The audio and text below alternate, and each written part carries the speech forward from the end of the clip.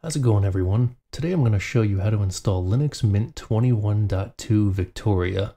As of late yesterday, it has started to stream out to various mirrors in preparation for the official launch announcement. In this case, we can jump right into what I'd call the RTM or Release to Manufacturing build. So let's get started. So 9to5 Linux went ahead and posted an article mentioning that the ISO for 21.2 was now available out on some of the stable mirrors already. So we're going to basically be going off of downloading it from this article here, and we'll get into more of that in just a moment here. When it is actually officially announced, then the main Linux Mint page will have it on their main page you would see here. Anyhow, let's go ahead and jump into the system requirements. Now these are the system requirements that are pulled from the beta, but things shouldn't really have changed that much. So you would need 2 gigs of RAM, 4 gigs recommended for comfortable usage, 20 gigs of disk space, 100 gigs recommended, 1024 by 768 resolution, so nothing too extreme here. And I will have links to all these in the description below if you want to go ahead and take a look at them further. So what I'll be going over today is actually installing the 21.2 Cinnamon desktop experience version. You can go ahead and choose either of these two as well if you want Mate or the XFCE desktop experiences, but like I said, we're just going to be doing Cinnamon today. And then we're also going to make the USB thumb drive, the USB bootable thumb drive, using Rufus, as we're going to be building it within Windows 10. So if you haven't seen my previous videos where I went ahead and used Rufus for building up a USB thumb drive, basically just go to Rufus's website, which I will have a link below for, and then if you scroll down, then there should be the latest releases box here, and then what I just do is download the version, usually the standard version for Windows x64, or obviously if you've got a 32-bit machine, then you would choose that option, or if you're using ARM, then you would choose the ARM option here. I generally stay away from the portable version just because these two versions, or the ARM version, get the job done. So I already went ahead and downloaded Rufus, which the nice thing of Rufus is that it's literally just an executable. There's nothing that actually has to be installed to run it. You do have to have admin rights on the machine in order to utilize it, and I have already downloaded the 21.2 Cinnamon desktop experience ISO. So let's go ahead and fire up Rufus, get the UAC prompt, hit yes. And you can choose to allow Rufus to check online for updates. In this case, since we're going to be nuking this machine and putting Linux Mint on it, I don't care about this. We can just hit no. And then at this screen, we can go ahead and click select. And then here is the ISO. So I'll select that, hit open. And then I'm going to leave everything as default here. But if you need to alter anything, and so depending on how old your machine is, you may have to change up the partition scheme. For instance, for the MBR, you actually have the option for older machines or UEFI, and then you have the GPT version here, which is strictly UEFI. I'm just going to leave it as MBR here, leave everything else as is, that's all fine, and we're going to hit start. And then if it pops up with this here, I just usually choose the recommended state, so we'll hit OK. And so if you get this grub warning here, I just go ahead and select yes, so it pulls it down from the internet. And then really anything that pops up here, in this case the says Linux is not compatible, yada yada yada, just hit yes here, and then it's going to warn you saying that everything on the thumb drive is going to be nuked, and that's fine. Obviously this is your chance to hit cancel and back up whatever you need if for some reason you didn't do that already. So we're just going to hit OK because I don't care about the data that is on the drive currently. And then now we just have to be patient. Feel free to walk away and take a breather, come back in 5 or 10 minutes, and then this should be done depending on the speed of your USB thumb drive. I will also have recommended USB thumb drives listed in the description below. Obviously, if you're using USB 2.0, it's going to be super slow, so I highly recommend USB 3.0 drives to speed things up, as long as, of course, you have the hardware that's capable of using USB 3.0. Alright, so in this case, it really only took 3 minutes and 11 seconds, so that was nice and fast. So we can close out of Rufus here. So one of the most difficult parts of getting a newer operating system to install on any machine is going to be to get the thing to actually boot from your thumb drive. You know, you could be clicking the F1 key, F2 key, F8 key, F10, F12, the delete key, or on surfaces, you have to do the button sequence of pressing the power button and while also holding the volume up or volume down button. So there's a whole bunch of various ways to get a machine to actually allow you to boot from a thumb drive. Now, my recommendation is to do a Google search of your make and model of machine and try to figure out the exact key that you have to tap. You also may get lucky. Not a whole lot of manufacturers have this anymore, but as your machine boots and it comes to that post screen, aka the screen that shows like the manufacturer's logo or whatnot, it sometimes actually mentions the key that you need to tap in order to actually get into the boot menu or boot order. So once again, I just recommend just Google it to try to make it as painless as possible. So in my case, I'm on a Lenovo machine, so I'm going to go ahead and restart it here. And I already know that F12 will get me into the boot order. All right, we're at the boot order here, so we'll go ahead and arrow down to the thumb drive. One thing to also mention is that you most likely will have to disable secure boot if secure boot is actually enabled in the BIOS. And usually, if I go to actually enter setup just to show you here, now of course every BIOS is different.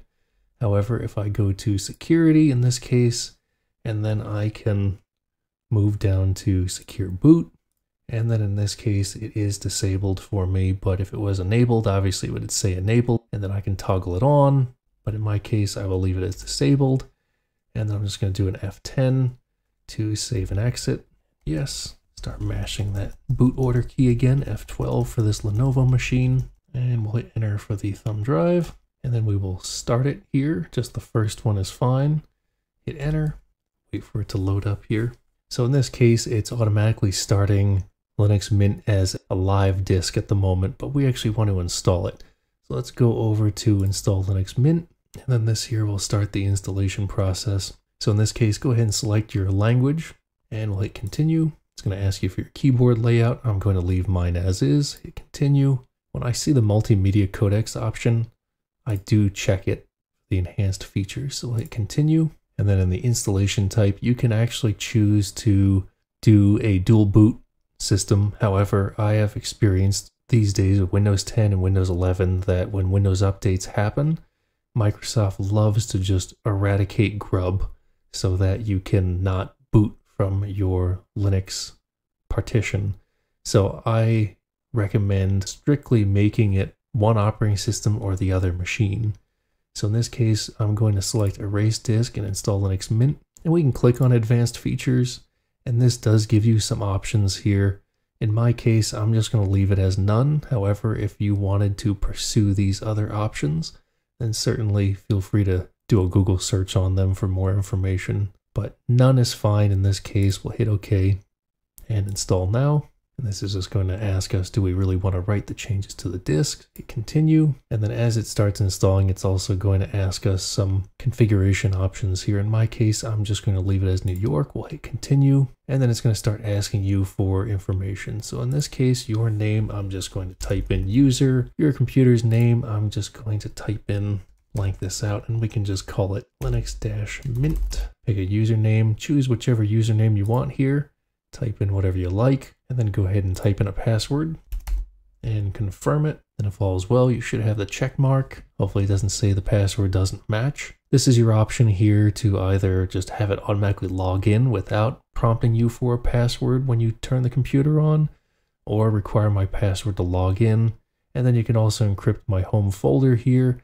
I'm going to leave the encryption off, but I am going to leave the require my password to log in for the extra security capabilities. We'll hit continue. And then for some light entertainment, you can go ahead and expand out the little arrow there so you can kind of watch things as they crunch along here.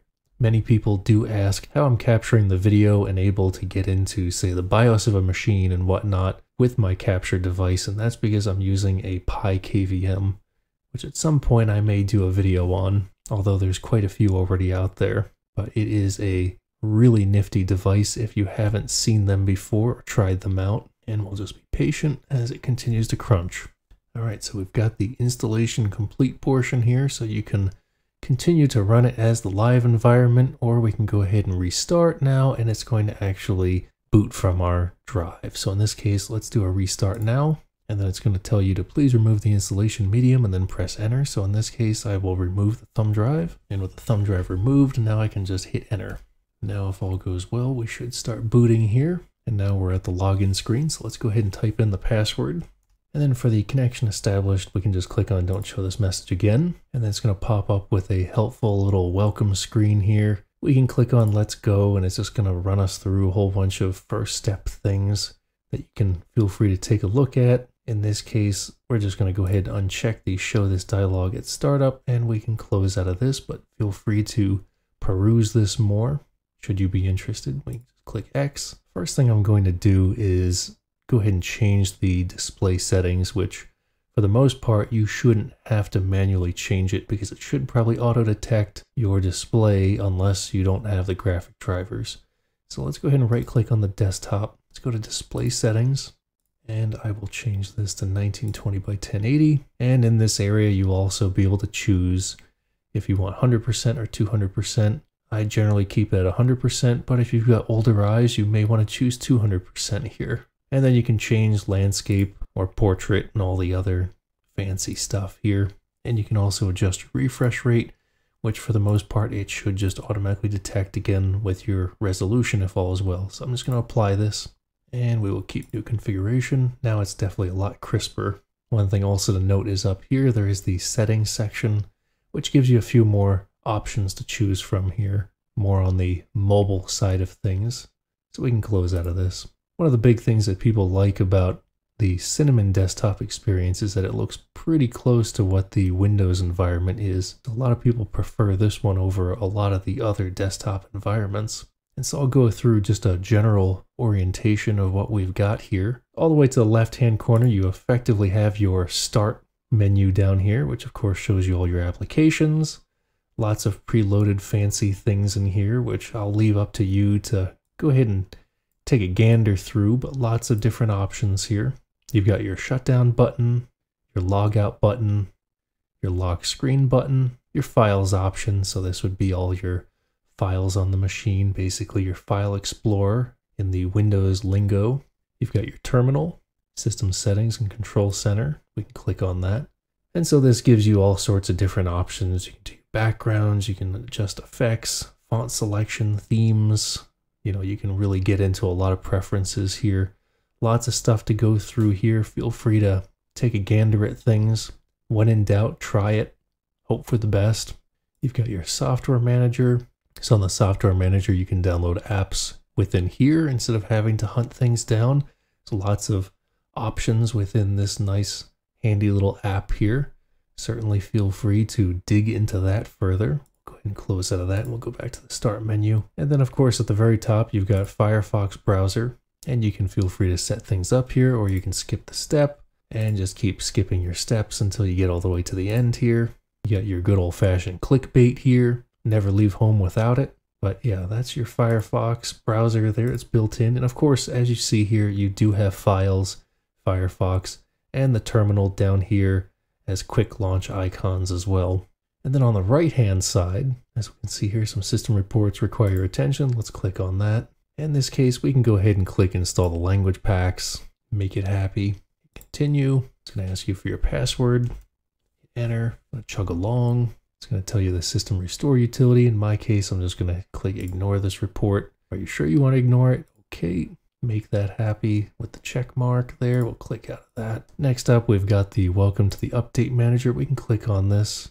So this is where you'll be pulling your security updates, software updates, and that kind of stuff. So we can click OK for this. And then as you can see, we already have a whole bunch of updates here. And if you get this little pop-up here where it says, do you want to switch to a local mirror? Let's click yes. Go ahead and type in your password, hit authenticate. And then here you could change things up, and then we can wait for it to load up here. In this case, I'm just going to select this one just to move us along. So now these are both in the US here, and we can hit OK. Now it's going to update the cache. You can click details to see what's actually happening. We can close out of this portion here, and we can dig right into here. And so let's go ahead and do install updates and type in your password again. And then let's wait for it to crunch on it here. Look at the details for some entertainment.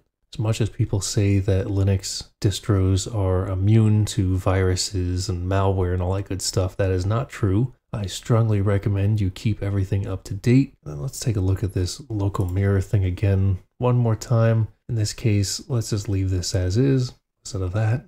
And we click refresh one more time just to see if anything else is out there. That looks fine. So we can go ahead and close out of this now. And now the little shield, go down here, says your system is up to date. The other option is going to be connected to the wired network. So we can click this. So this is your network settings. You can feel free to take a look in here. It'll show your connections, your settings. Here's your volume options. You can change up your brightness, and you can also change up your power settings. Feel free to tinker around in here. There is a scroll bar that's slightly hidden right there, or we can go ahead and maximize this, make it a little bit easier to see. And you can also take a look at the brightness section here, and you can alter all sorts of stuff there. I'm just going to leave everything as is, so we'll click out of that. And then of course you have your clock down here that if you click on it, then shows your calendar. Of course you could toss in events and all that good stuff. And you can also go to the date and time settings, in which case you may want to toggle off the 24-hour clock. We'll just leave that as is. You can also display the date. You can even display the seconds, change up your first day of the week. And here you can also change the region and city if you need to alter it after the fact. We can close out of this. So going back to the desktop here. So I right-clicked on the desktop previously and I went to display settings, but you do have all sorts of different options here. For instance, you can create a new folder, you can create a new document, you can do empty document, create a new launcher, add desklets, you can change the desktop background. We can click on that just to take a look at the fancy things here. So there's all sorts of different options. We can go to Victoria here, see all the nice new backgrounds here. We can also go to settings and you can change up stuff in here. We'll leave that all as is. So click out of that. And then again, there's the display settings that I already went over. You can open the terminal. You can open as root. You can also customize. Let's click on customize, maximize this. And so you can feel free to adjust things here. You also have icon size up here on the right. I'm just going to leave this all as is so we can click out of this. And so really at this point, everything is set up. Generally speaking, even though it didn't prompt us to do a reboot after the updates, I generally like to just reboot the machine just to make sure everything is fresh after said updates are done. But besides that, this gives you a general base to build on. Feel free to tinker, discover new things, mess around with things. What's the worst that can happen? So anyhow, that's all you need to do to install Linux Mint 21.2 Victoria. If you found the video to be useful, please like it and subscribe to my channel. I also invite you to check out my other video guides on various projects. I try to get a new video out every 1 to 2 weeks, and I've got a lot of interesting guides on the horizon. Anyhow, until next time, take it easy.